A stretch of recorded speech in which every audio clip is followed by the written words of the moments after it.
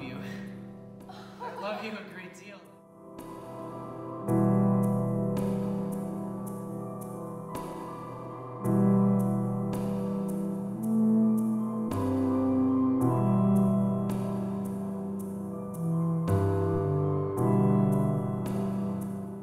Killed themselves for each other. I mean that exactly. A little more selfish than they would have been today. I got an idea watching them go down. I mean, everything was being destroyed, see, but it seemed to me that one new thing was made. A kind of responsibility. Man for man, you understand me? I mean, to show that, to bring that onto the earth again like some kind of a monument.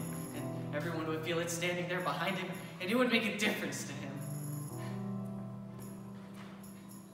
And then I came home, and it was incredible. There was no meaning in it here.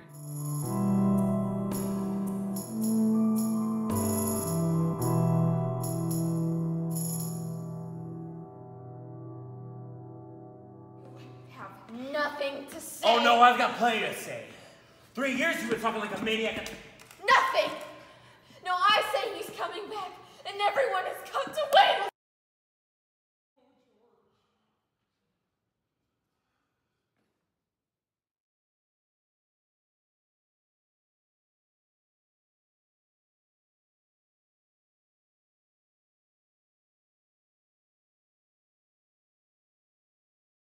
All My Sons takes place after World War II, and it's about a family struggling to cope with the aftermath of war, and a son that's been reported missing in action, and a son that's having troubles with adjusting back to home life.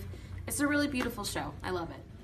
So basically my character kind of has this weight of his own on his shoulders that he has to carry, because he has to be this person, this patriarch of this family.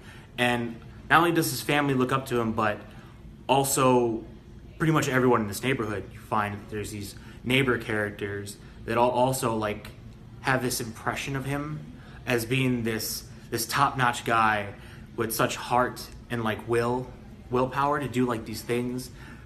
I've always wanted to do theater. It was just kind of something that I've always been interested in, and I thought this is my senior year, so I might as well try something new and, you know, experience some new experiences. How it has affected me, well, really it's a good social experience for me, because I get to meet new people, do new things with those new people, and it's just a lot of fun, you know.